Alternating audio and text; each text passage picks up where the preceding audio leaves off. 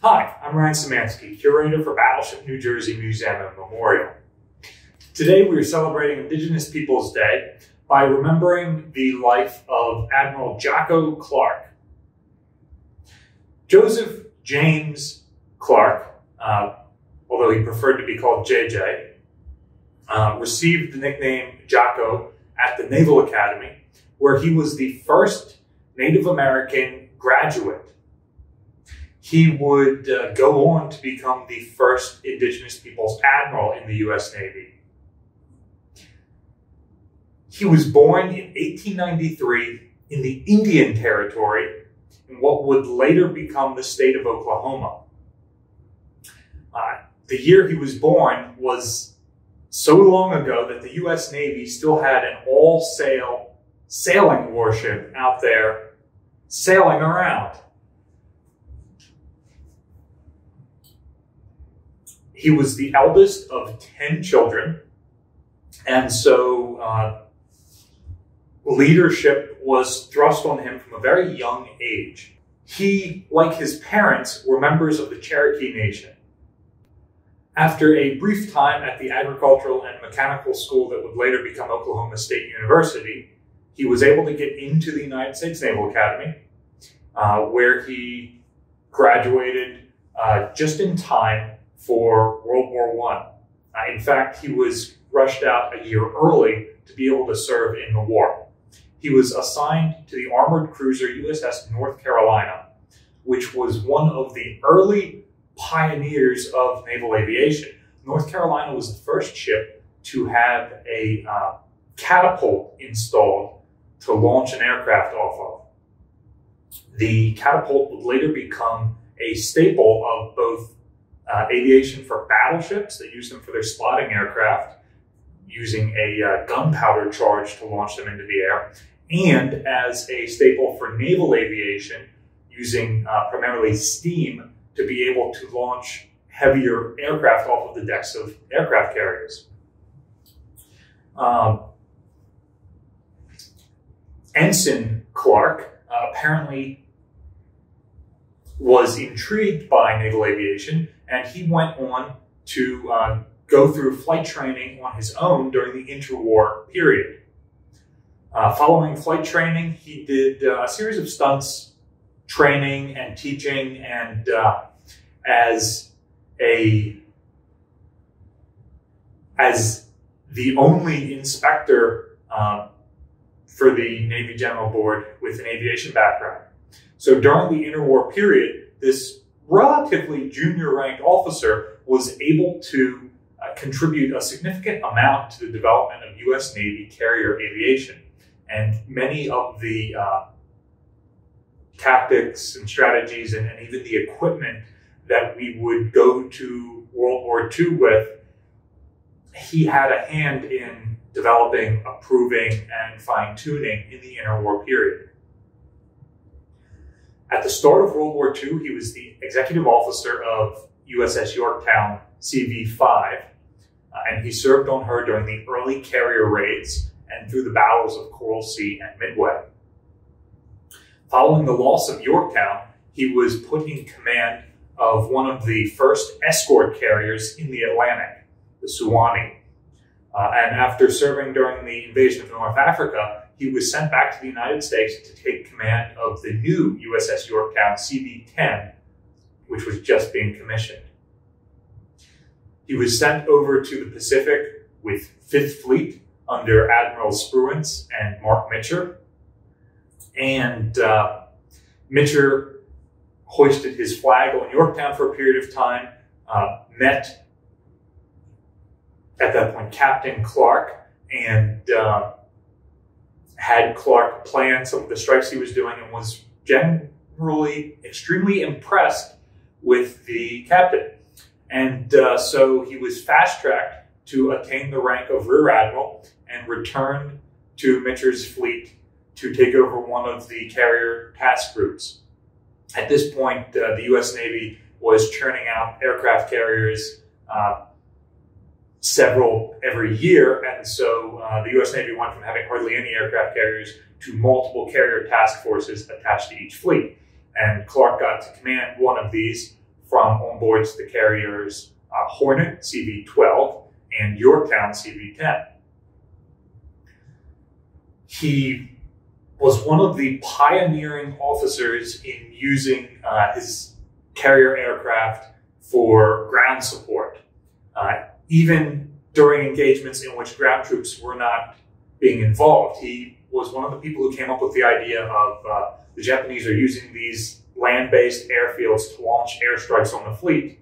So prior to an operation, I should take my carrier and aircraft and go and destroy these airfields and the aircraft on the ground there, so that we then have a free hand in the other islands around that. So he went into the Bonin Islands, where Chichijima and Iwo Jima are, and obliterated those airfields to the point that that island group was known as the Jocko Jimas to the U.S. Navy. His aviators started receiving certificates saying that they belonged to the Jocko Redevelopment Corporation. Jocko was one of Admiral Mitcher's key admirals, and when Spruance turned 5th Fleet over to Halsey, making it 3rd Fleet, he and Mitcher and Admiral Clark went back stateside for a period of time before returning to take over from Halsey and McCain, making 3rd Fleet into 5th Fleet again. During this time, Clark also pioneered the idea of using Marine Corps aircraft to replace losses on his carriers among his naval aviators who needed either a period of rest and recuperation or who lost aircraft in combat. And that is one of the pioneering events that still carries on to this day. And now all of the carrier air groups have Marine Corps aviation assets, usually fighter squadrons, assigned to them right alongside naval aviation assets. The Marines, especially in ground support, are supporting their fellow Marines on the ground. So they speak the right language and they have gone through the same sort of training that their infantry counterparts have, and generally give better support because of that. Following World War II, Admiral Clark continued to get promoted, and he first commanded Task Force 77 off Korea, and then took command of the entire 7th Fleet. And while in command of 7th Fleet, he flew his flag first from the battleship Missouri, and then when Missouri was relieved, he flew his flag from right here on the flag bridge of the battleship New Jersey. And from this area, he commanded all of 7th Fleet's activities in the Far East, primarily the carrier aviation ground support that the U.S. Navy was given to the United Nations forces in Korea at the end of the war. Clark would retire shortly after the war and married the socialite Olga Clark, who I'm just going to recommend right now. Go ahead and look up her Wikipedia page. That is a wild ride. It doesn't really fit under the scope of what we're talking about here today, but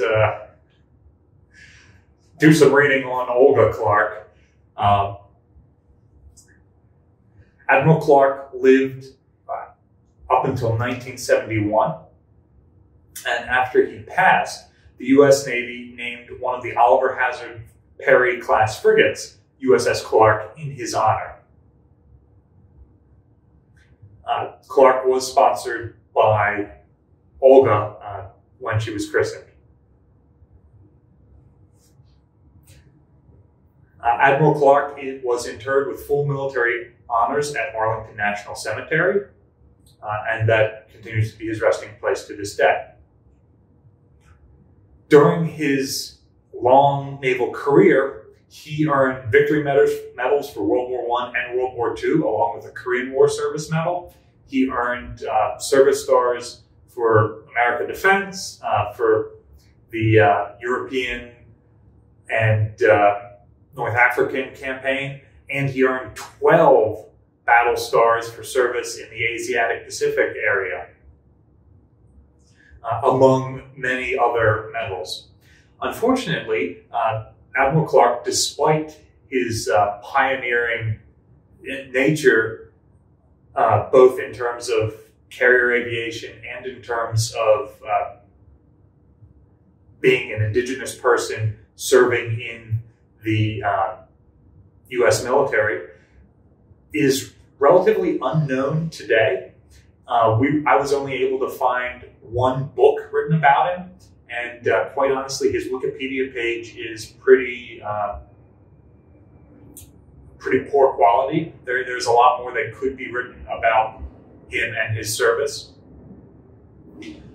So today on Indigenous Peoples Day, I am going to give you a call to action. If you are somebody who updates Wikipedia pages or runs any sort of blog or website where you talk about historical characters or write about them or anything like that, look into Admiral J.J. Clark and post some content about him today.